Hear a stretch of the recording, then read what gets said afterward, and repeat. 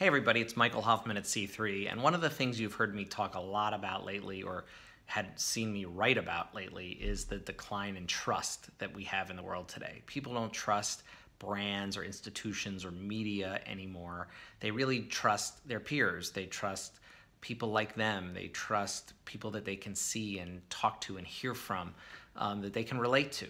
And related to that is the idea that our brands, our organizations, need to act as authentic members of the community with our constituents. It's no longer okay just to stay in your lane and just talk about your stuff, because everything's connected. So you don't have to be out there on every issue.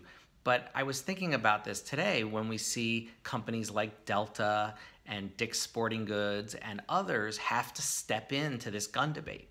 There are no sidelines anymore. This is the world we live in, and you have to step up. You have to be there for your constituents, because if you are, they'll believe in you, they'll trust you, and when it comes to talking about your issue, they'll trust you even more. And what that'll lead to is more engagement, more donations, more volunteers, and more wins.